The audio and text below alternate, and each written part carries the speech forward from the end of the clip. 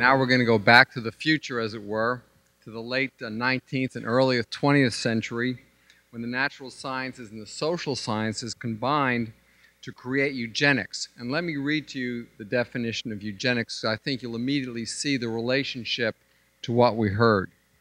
Eugenics is defined as, quotes, the science dealing with factors that influence the hereditary qualities of a race, and with ways of improving these qualities, especially by modifying the fertility of different categories of people, end quotes. Eugenics proved to be a powerful, seductive, and corrosive force motivating scientific research in much of the developed Western world at the end of the 18th, end of the 19th, and the beginning of the 20th century. For example, David Friedman, writing in a wonderful book called The Immortalists, describes the cooperative efforts of French Nobel laureate Alexis Carrel and American aviator Charles Lindbergh to perfect organ transplantation. One day in 1935 at the Rockefeller Institute, Alexis Carrel removed the thyroid gland, my personal favorite, from the neck of a cat and attached it to a glass pump designed by Charles Lindbergh to perfuse organs with nutrients.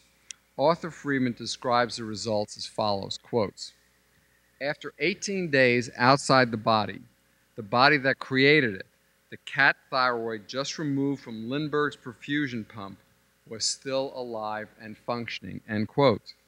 Carrel and Lindbergh published their work in Science on June 21, 1935, in an article entitled The Culture of Whole Organs, one of the most important milestones in regenerative medicine, which you just heard Dr. Carson talk about. Regenerative medicine is that branch of medicine that focuses on new approaches to repairing and replacing cells, tissues, and organs. Now, had the story ended right here, physicians and scientists would still be singing the praise of Charles Lindbergh and Alexis Carrel for their pioneering work in regenerative medicine and their bioengineering feats. Unfortunately, both men were enraptured with eugenics, and they believed that their work should benefit people, but only the select few. Lindbergh was branded pro-Nazi by President Franklin Roosevelt and was banned from rejoining the military. Alexis Carrel, writing his 1935 book, Man the Unknown, proposed disposing of the unfit, in quotes, small euthanasic institutions supplied with proper gases, end quotes. He returned to France, where his association with the collaboration of Vichy government and the harshness of his advocacy for eugenics led to his descent from fame to infamy. This story about Charles Lindbergh and Alexis Carrel is just one of the many stories that medical science chose to forget when it transformed eugenics into what we now call genetics. Tonight's final speaker, Edwin Black, will shine a light on our eugenic past in his talk entitled From Long Island to Auschwitz, The Surprising Origins of the Master Race Concept. Edwin Black is an award-winning New York Times and international best-selling author and investigative reporter whose work focuses on genocide and hate, corporate criminality and corruption, governmental misconduct, academic fraud, philanthropy abuse, and historical investigations. He's a fun guy, nonetheless.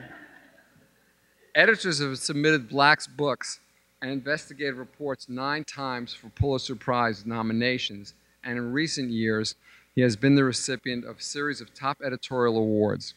He has been interviewed on many network broadcasts in the United States, including Oprah, The Today Show, CNN Wolf Blitzer Reports, and NBC Dateline, as well as many of the leading programs in Europe and Latin America.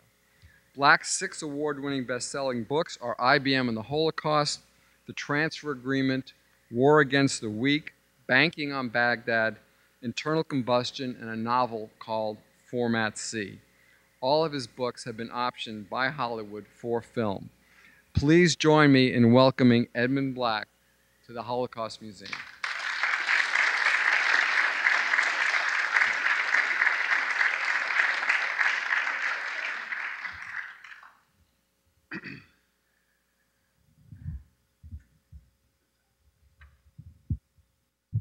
I'm happy to be here.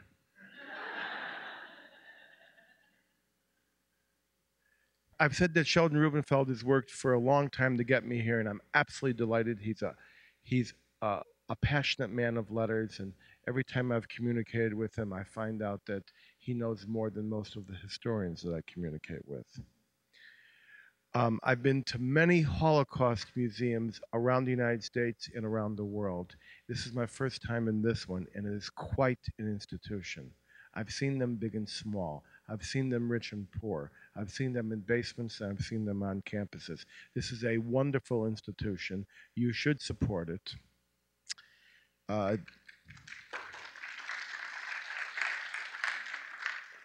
this is one of those Holocaust museums that is not afraid to tell the truth about what happened, who paid for it, and who benefited.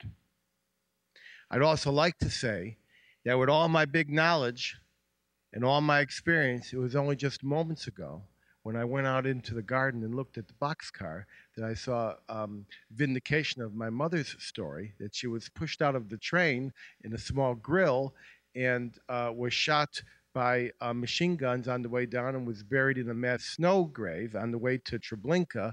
And my father found her, her leg sticking out of the snow, and the two of them lived in the woods for 2 years. Although I have known this story, and I've written about it, and I've discussed it on film, I never had an understanding that anyone else had ever had this experience until a moment ago when I saw another man's remembrance on that boxcar in Poland. So you see, there is so much to learn from institutions like this. And one of the things we're going to learn today is how much we have to learn in the future. And so I'd like you to understand that tonight I speak for those who have never been born. Let's see how we got here, to this museum, to this science of genetics, to this question. We're going to talk about academic fraud, institutional racism, and genocide in America before the word genocide was invented. It's eugenics, the quest to create a master race, blonde and blue-eyed, in the United States. A part of our history that we've tried to exclude, and even those, such in Washington, who try to remember it, leave out which companies were involved, because this was not just a bunch of mad scientists. This was not just a bunch of sham professors. This was money. How did eugenics start? Eugenics started as a sort of a benign philosophy. It wasn't a science. It wasn't created by a scientist. It was created by Sir Francis Galton, who was the cousin of Charles Darwin. And he was an observer of patterns, an observer of things. He was one of the pioneers of weather maps, all those swirls. He was the inventor of fingerprinting.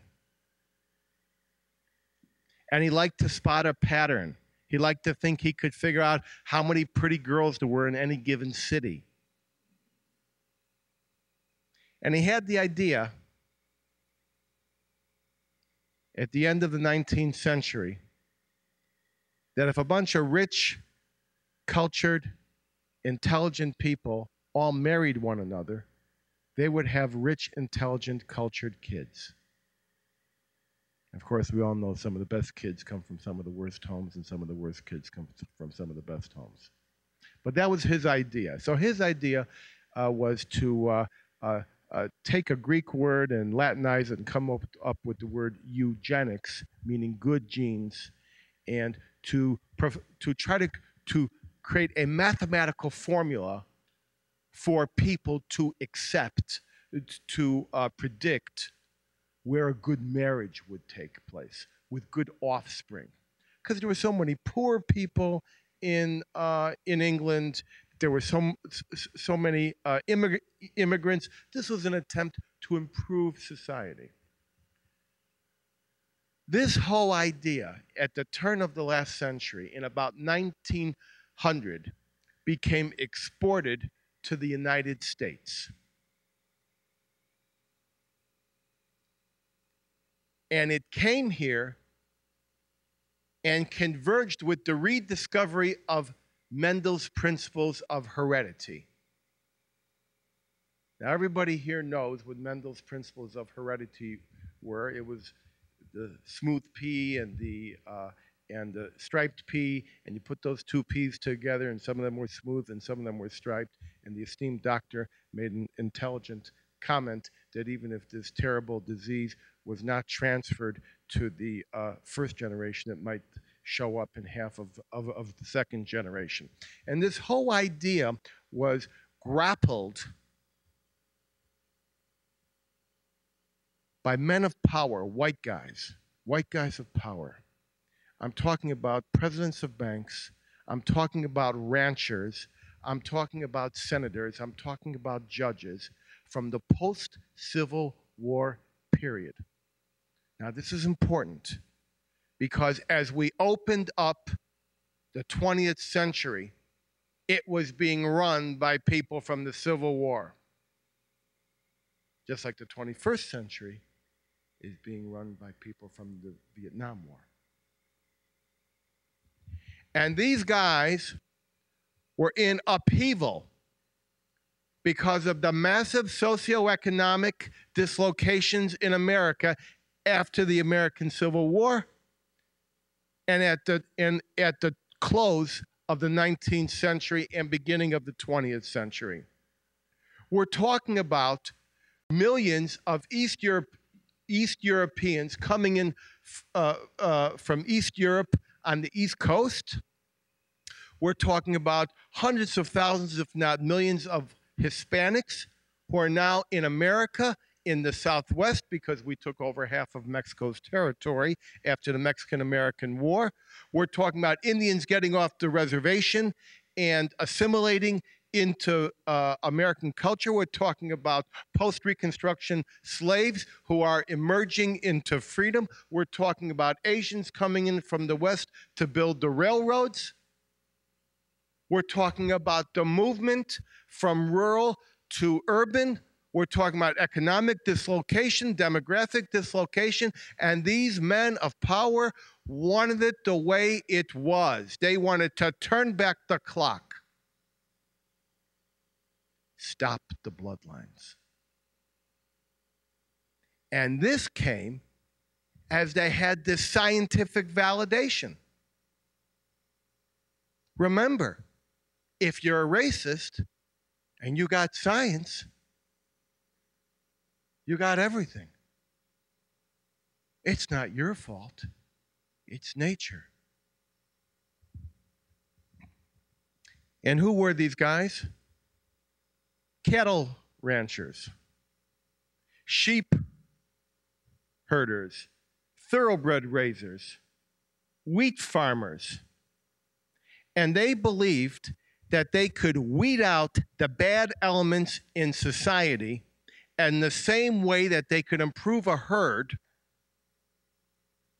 improve a crop,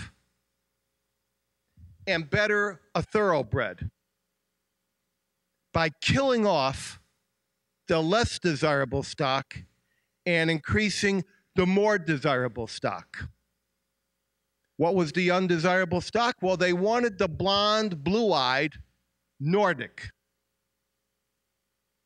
That was the race of their parents and of their parentage. So they didn't want black people. They didn't want Indians. They didn't want South Italians, Sicilians. They didn't want Jews. And they didn't want white guys with brown hair. They didn't want hillbillies. I know that most of you can't imagine that years before the Jews were hiding in their apartments in Poland, waiting to be picked up for being Jews, the hillbillies were hiding in the hollers, afraid to be seen because they were being picked up by the local sheriff for having brown hair and being poor. You think I'm kidding?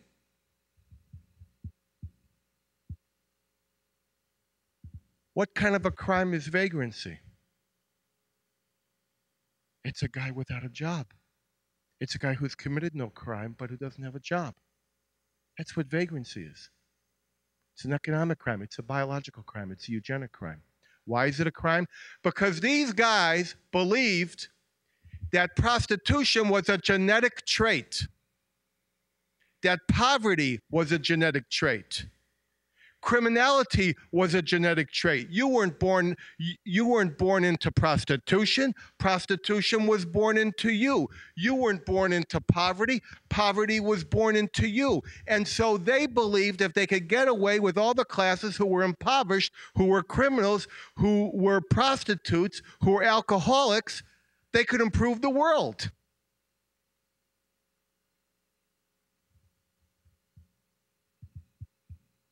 So first they have a racist idea, and then they got a scientific name for it, and then they invent a sham science. And this sham science was called eugenics. And it was sponsored, first and foremost, I bet nobody's going to believe this, by the United States Department of Agriculture. Because they wanted America weeded out the same way they wanted our herds and our pastures weeded up. So these guys came up with the idea that they were going to save the world. They were utopians. They wanted to improve society. They were do-gooders.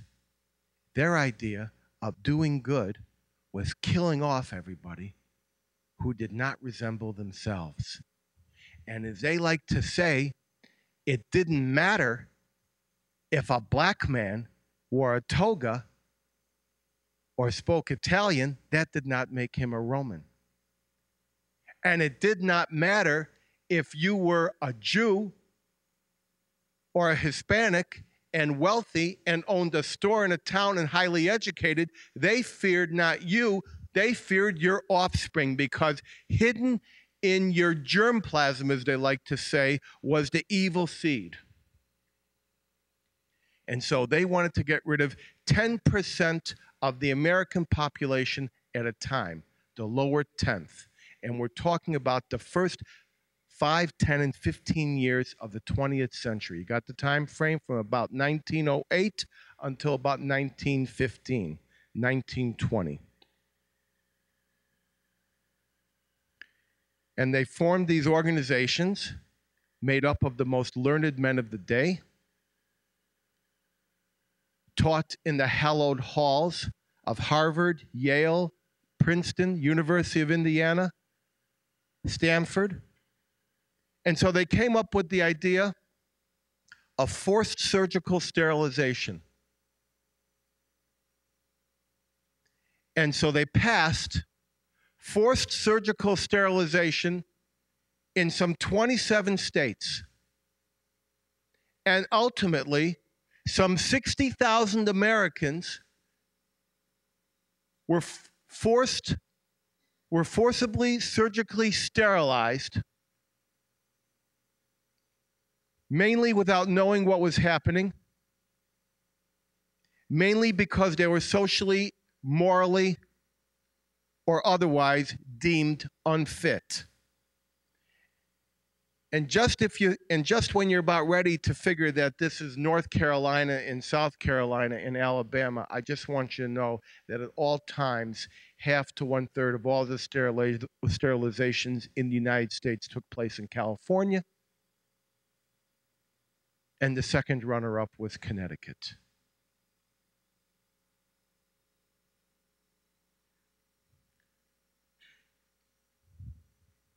And they came up with a way to stigmatize people with some more BS science.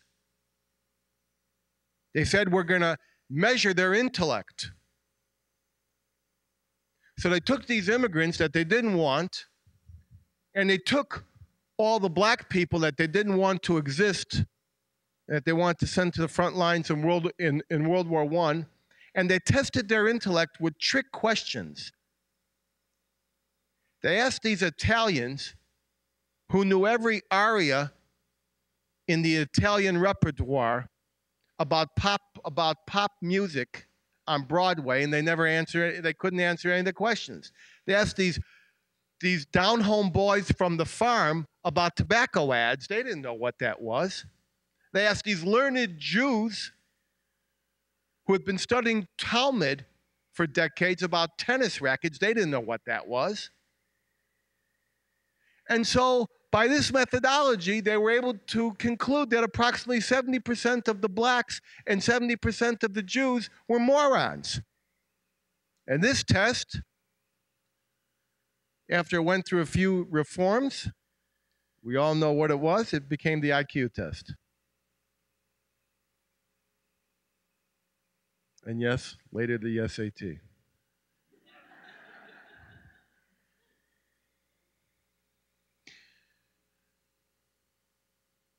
It was more than that. They had marriage prohibition. If they didn't like who you married, they unmarried you. Like in the state of Virginia. Had a whole department for unmarrying people. They didn't want race crossing. They didn't want mongrel Americans. They didn't want black people marrying Indians or white people, because that immediately took the black person up and made him a kind of a white guy, and that was a whole different way to live and die.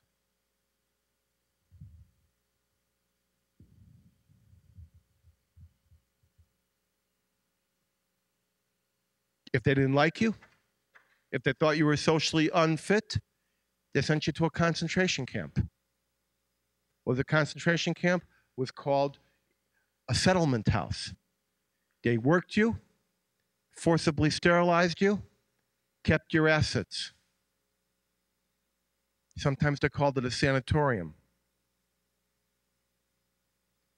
If they didn't think they had the evidence to declare you feeble-minded, which was their favorite term, a term they never defined, a term, as Goering said, I know a Jew when I see one.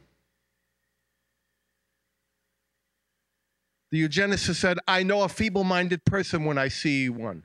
And when they took the picture of these people who were candidates to be feeble-minded and be sent to an institution, if they didn't look nuts enough, they doctored the photographs. They actually doctored the photographs. These are eminent professors and academicians. They doctored the photographs to make their eyes look crazy and in their face look all wacky, so they would look nuts. Fraud. It was a crime to intermarry in many states between the races during my lifetime. Virginia versus Loving, 1963, was a felony. Black man to marry a white woman, and vice versa. And who was behind all this? This nonsense that you were born to be a prostitute, born to be a criminal. Who was behind all of this? Well, all this would have been just so much nonsense. A couple of whacked out professors in a parlor. Had it not been for money. Now I'm going to give you a formula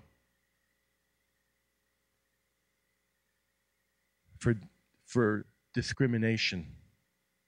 Mathematical formula. A plus B plus C equals D. Formula for oppression. A is fear of the outgroup. I'm a white guy, you're an Indian. I'm a Catholic, you're a Jew. You're the outgroup. Now I can respond to you either with fear, or I can respond to you with interest or fascination or brotherliness. So fear of the outgroup. Second ingredient, B, arrogance.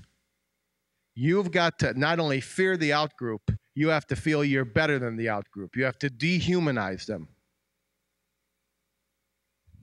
But it doesn't matter how arrogant you are or how much you fear your neighbor unless you have power.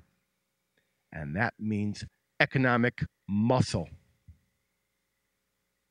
And where was the economic muscle that put these wacky ideas out of the back parlor and into the oak-lined corridors of Harvard, Yale, and the legislatures of the United States? It was the Rockefeller Foundation, it was the Carnegie Institution, and it was the Harriman Railroad fortune that funded eugenics. They set up a center of pseudoscience at Cold Spring Harbor, where they studied the art of identifying which people had the right to exist in nature, how to predict that, and how to eliminate those who did not conform to their racist ideal. They set up pseudoscientific congresses, pseudoscientific journals, and the whole idea, ladies and gentlemen, of creating a master, blonde, blue-eyed Nordic race, a eugenic race, was that it must be made worldwide. And so, with the power of Oliver Wendell Holmes in 1927, who agreed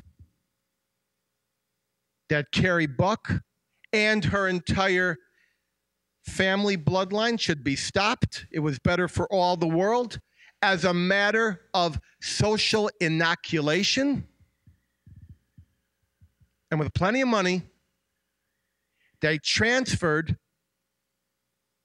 the concept of eugenics to Germany. They funded German scientists. They funded institutions. They took the California statutes. They encouraged them over there. They translated doctoral theses. They paid for fellowships.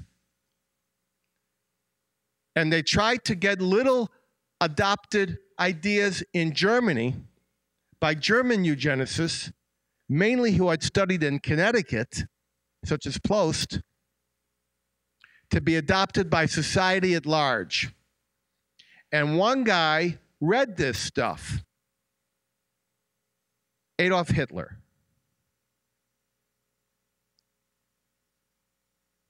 And if you really read Mein Kampf like I did,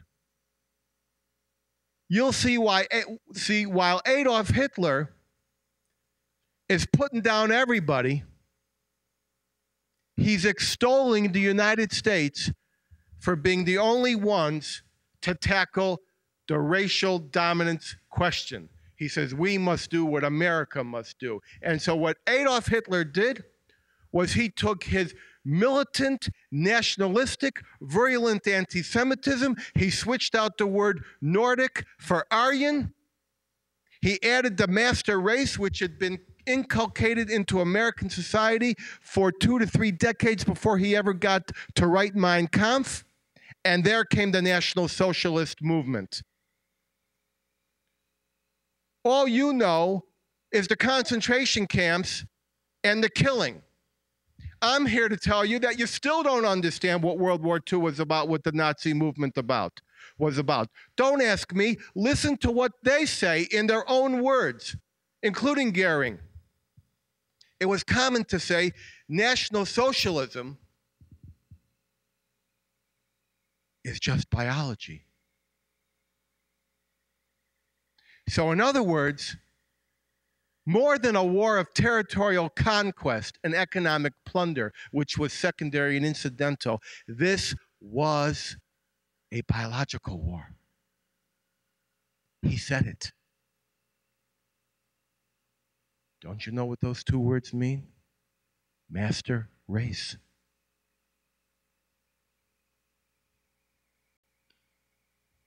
And I know you all know about the Nuremberg Laws, 1935, right? Full Jew, half Jew, quarter Jew, 16th Jew, 32nd Jew. What you don't know is the guy who devised those formulas was working for the Carnegie Institution. This was all attendant to our National Origins Act of 1928. Harry Laughlin got a medal from the Third Reich for his contribution. They left that out when they built most of the Holocaust museums. Where'd these numbers come from? Whose idea was this?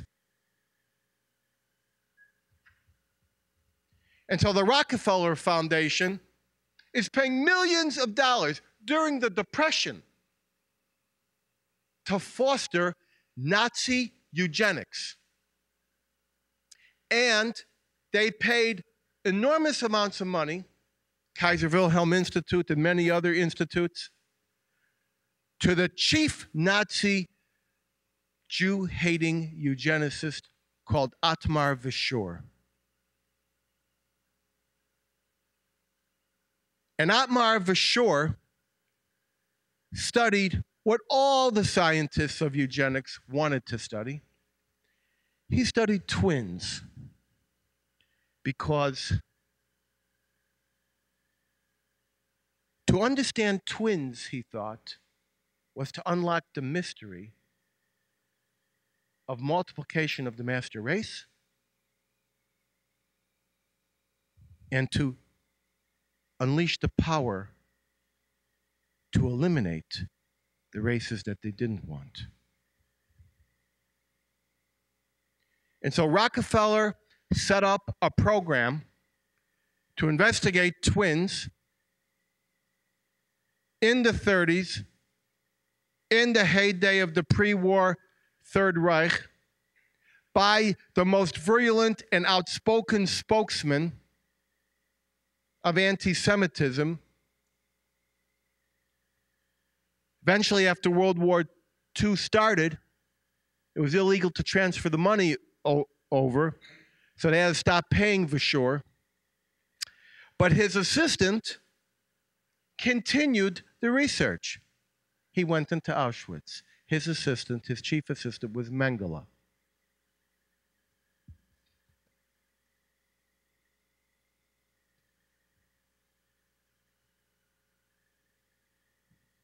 So,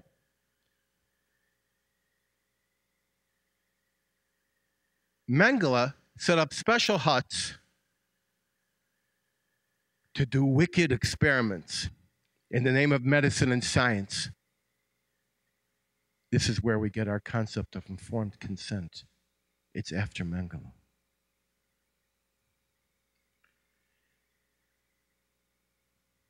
And so we got that boxcar out there, and all the people getting off those boxcars by the hundreds of thousands, by the millions, with all the barking dogs and the screaming soldiers and the crying babies. Over all the noise, they heard two words. They heard one word, and they heard it twice. One word, they heard it twice. Every recitation of a victim from getting off of Auschwitz says the same thing. What word did they hear? They heard the word twins. We need twins. And the twins were sent to the special hut, Mengele's prized toy trophies. He put their veins together. He tried to put a brown eye into a blue eye into a brown eye. He did terrible, painful experiments. Sometimes the parents would break into the lab and kill their children to put them out of their terrible pain, never with anesthetic.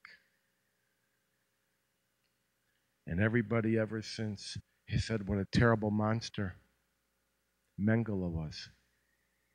No one understood. Every week, he was sending scientific clinical reports to his Rockefeller-funded boss, Verschoor.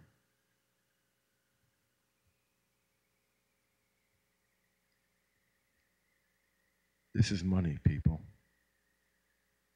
You won't find this at the Washington Holocaust Center.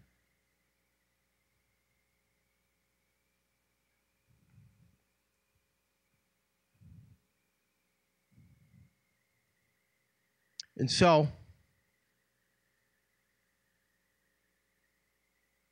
what stopped it all? What stopped eugenics from dominating the world? The American eugenicists sat back and watched Hitler and said, my God, Hitler is doing our job for us. Why we've been pussyfooting around.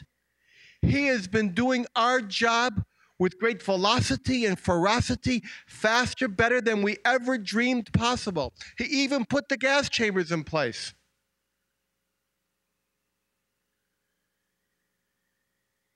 And at Nuremberg, the doctors, in their own defense, cited the California statutes and Oliver Wendell Holmes. They hung.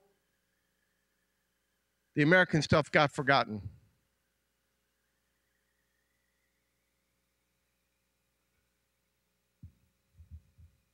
This does not mean that today the Rockefeller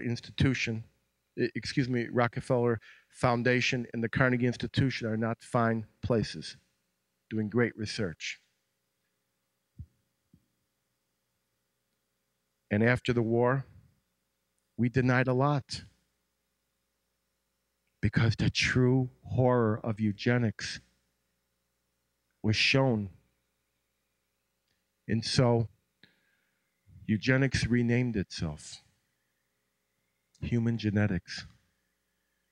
Same laboratories, same sponsors, same funds, same university chairs. No longer Department of Eugenics, it's now the Department of Genetics. Same Rockefeller, same Cold Spring Harbor.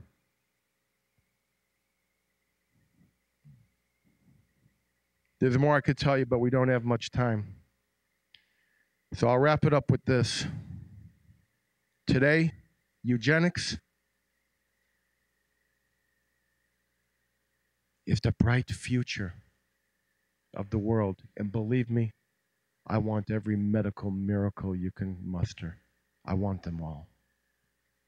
I want them as fast as possible, without permission. But genetics is the stuff of Wall Street today. It's the stuff of IPOs. It's the stuff of NDAs. And all these great genetic scientists working with these companies with the stain of genocide in their background, like IBM, which did the first race crossing study. While they're dazzled by the white light of big money and big accomplishment and big corporate opportunity and great science, they need to look back.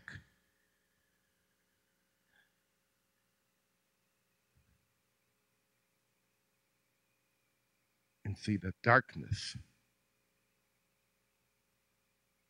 from whence this great science came. Thank you.